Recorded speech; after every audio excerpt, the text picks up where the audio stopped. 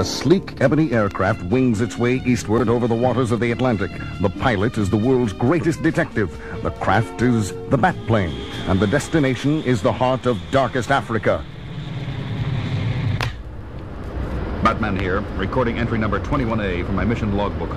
I'm currently cruising at 1,243 miles per hour at an altitude of 57,000 feet. My estimated time of arrival over Africa's Kabanzi jungle will be approximately 25 minutes from now. As for the purpose of this flight to the largely unexplored Kabanzi Highlands, it all began only a few days ago, when Commissioner Gordon asked a favor of me in his office. John and Mary Tate, aren't they the man and wife team who won a Nobel Prize last year for their experiments with suspended animation? The same, Batman.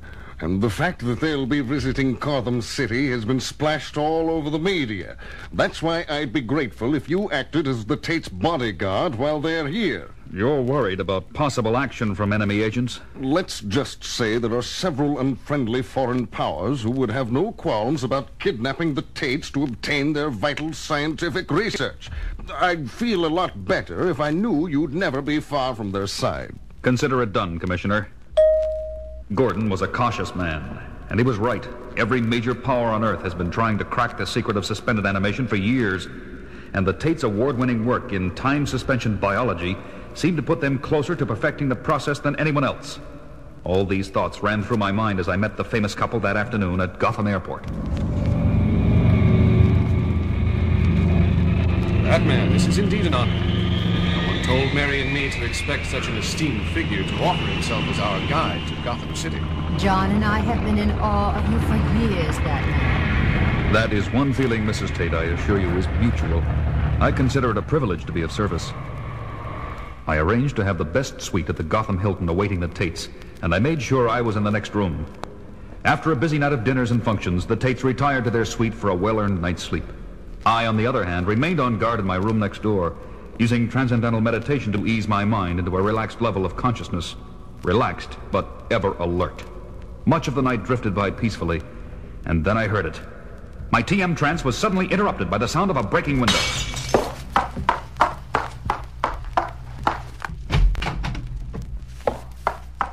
The split second I rushed into their suite, I was attacked by what I never had a chance to see. It was so dark.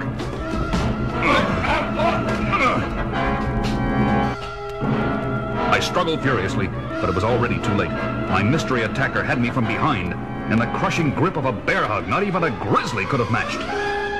Within scant seconds, the vice-like grip had the best of me. I passed out. The next day, I couldn't turn on a TV or radio or even pick up a paper without hearing the same story. And we here at WKGC can't help wondering if Batman's failure to rescue John and Mary Tate last night is a sign that it may finally be time for the cowled crusader to hang up his cowl. After all, the famous Nobel Prize-winning team is now missing, and many people hold Batman responsible.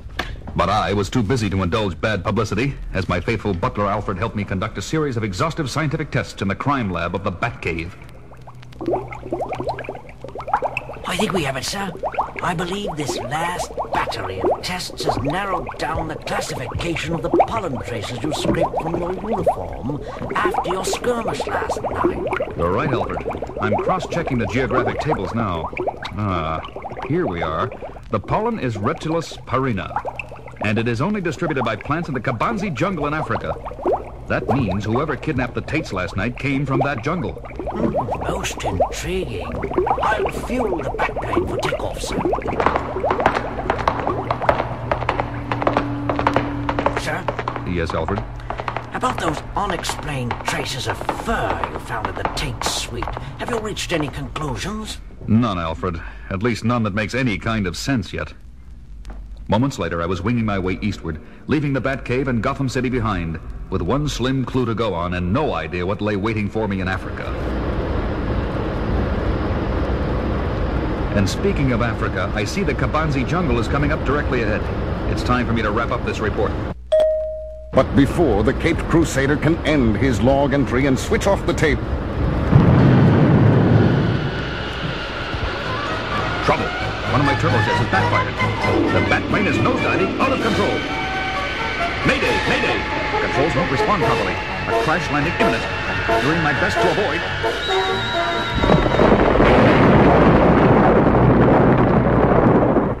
Finally, the smoldering and crippled bat plane comes to rest, leaving a torn and tattered figure slumped in the cockpit. A cowled figure that does not move or utter a sound.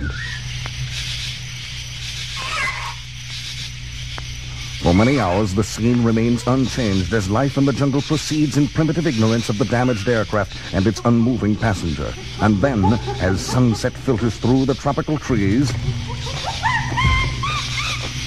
a pair of rescuers appears, gently removing the limp, unconscious crime fighter from the shattered cockpit. Did he sustain any permanent damage, do you think? I would say negative. A mild concussion, several bruises and lacerations. His injuries do not seem to extend beyond that. Once we get him into the city, our healing facility should completely restore his health. Right. To the city, then. The two rescuers lumber away, effortlessly carrying the 180-pound Batman between them. Effortlessly, because these rescuers are both gorillas. Hours pass. The Caped Crusader groggily moans and stirs. But it is not tropical vegetation and African wilds he opens his eyes to see.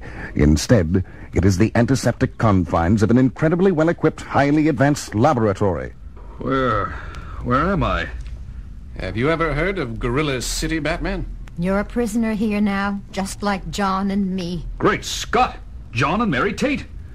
Imagine a super-advanced city in the heart of darkest Africa, built and inhabited by apes, far more intelligent than man himself. A city that is even invisible to the human eye, surrounded by a special force field only its gorilla inhabitants can see. John and I had heard the legends like everyone else, but we never dreamed they were all true. Batman always knew they were true, didn't you, Batman? All eyes turn toward the source of that chilling, compelling voice of pure evil. The voice of Grodd, the most powerful and formidable of all the apes. Grodd, the super gorilla. Tell them, Batman. Tell the Tates how cleverly you worked your way in here. Why don't you explain it, Grodd? And I shall. Batman, you see, no doubt used that renowned detective skill of his to pinpoint some clue my gorilla agent must have left behind at the scene of your abduction, Mr. and Mrs. Tate. A clue that he could trace here to the Kabanzi jungle. Being as unusually well-informed as he is, Batman knew Gorilla City was purported to be in Kabanzi, although no human being had ever seen it. So what did Batman do? He deliberately crashed his plane and knocked himself out, figuring he'd be brought into Gorilla City as a prisoner. Batman, we appreciate all the trouble you went to. You must understand, the experiments we've been conducting here are against our will. Grodd has also kidnapped our daughter, and has threatened her safety if we don't do exactly as he says. That sounds like your style, Grodd.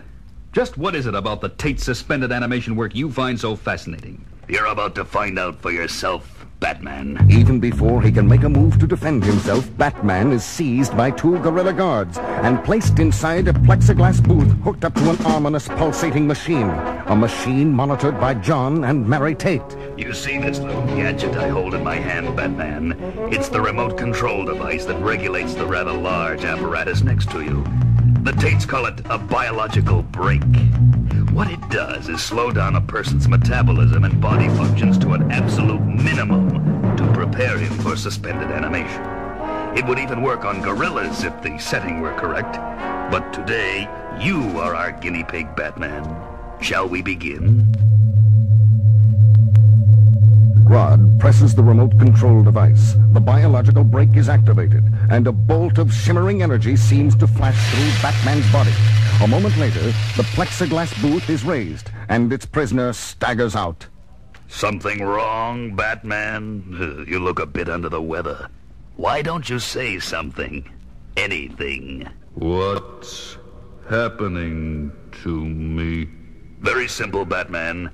You have become a living example of slow motion. You now walk, talk, react, even think 10 times slower than a normal man. The world's greatest detective has been rendered totally useless. Now let's see how good you are at defending yourself.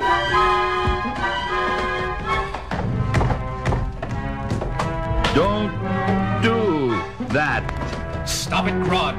You're tossing him around like he was a rag doll. Please stop, you'll kill him. Hardly. Batman does not deserve such an easy death. I am through toying with him for now. What I have in mind for his demise will be far more excruciating. At once, John and Mary rush to the fallen Caped Crusader's side, only to discover... Oh, no! It can't be! Oh... He's dead, Grodd. I hope you're satisfied now.